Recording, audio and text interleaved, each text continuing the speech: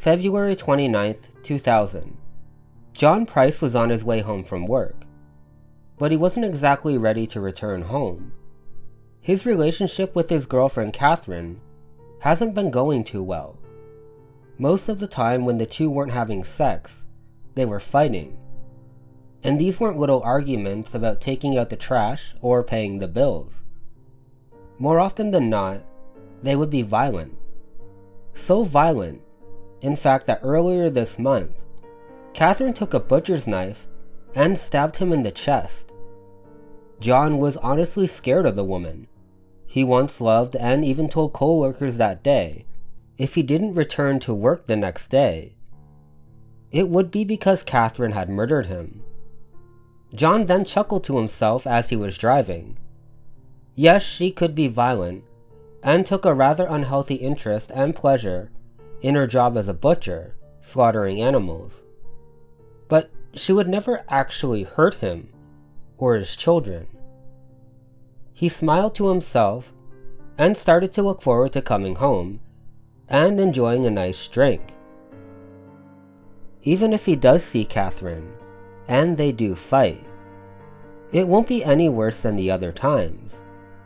But little did he know, he should have heeded his own warnings a bit more, as the next time anyone would see him, it would be on the kitchen table, served up on a platter, for his children to eat. Hello, my name is Joseph Palmer, and today I wanted to talk about the murder of John Price, and how his murderer cooked his body and served him up to his very own children.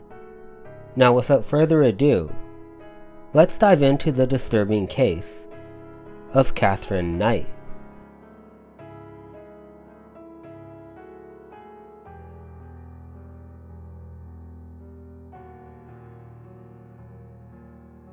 Kathrine Mary Knight was born on October 24th, 1955, in Tenterfield, New South Wales, Australia.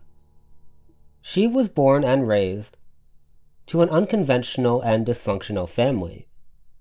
Her mother, Barbara, had been married to Jack Rohan and lived with him in the small town of Aberdeen in New South Wales.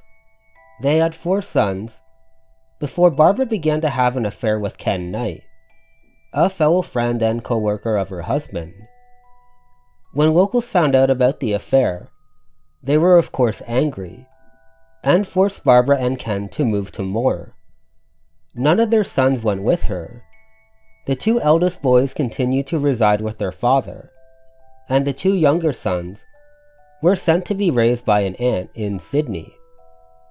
Barbara had 4 additional children with Ken, including 2 girls born in 1955. Kathrine Knight was one of them. In 1959, when Knight was 4, Jack Rohan died, and his 2 older boys, who had been living with him, moved in with Barbara and Ken. Ken Knight was a violent and alcoholic who would rape Barbara up to 10 times a day. Barbara, in turn, often told her daughters intimate details about her sex life and how much she hated sex with men. Later, when Kathrine complained to her mother that one of her partners wanted her to take part in a sex act she did not want to perform, Barbara told her to, quote, put up with it and stop complaining. Her life continued to spiral, and when she reached high school, her anger started to manifest.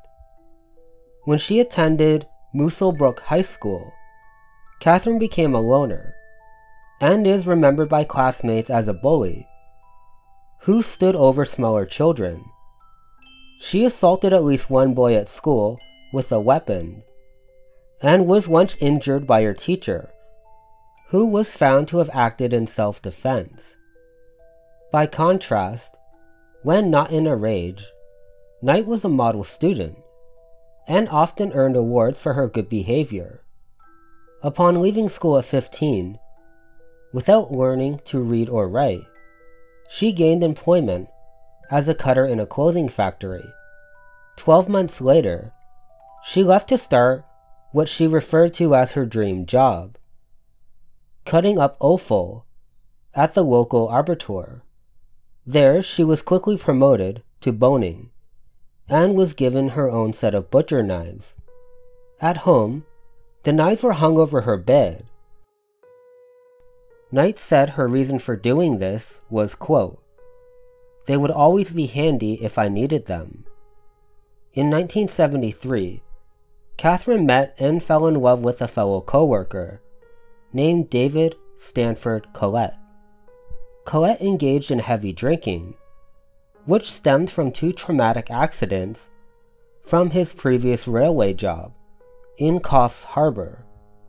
First, when his best friend was killed in front of him in a shunting accident, and later when he rescued injured occupants of a school bus in Kempsey, which had been struck by a train, killing 6 children. He eventually lost the job due to bad behavior and performance, but he soon got work at the nearby Aberdeen Arbitor, and became close friends with Knight's brother. Often, if Collette got into a fight, Knight would step in and back him up with her fist. In Aberdeen, she was well known for physically threatening anyone who upset her. Knight married Collette in 1974.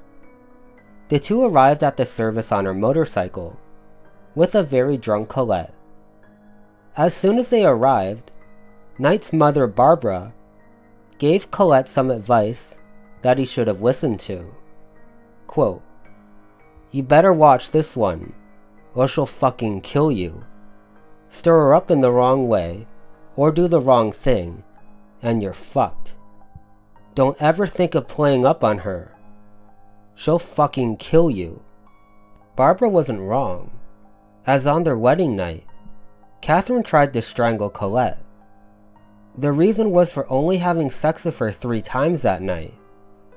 It didn't get any better from there, as the 2 would constantly fight and argue, with Kathrine on one day cracking a frying pan over David's skull.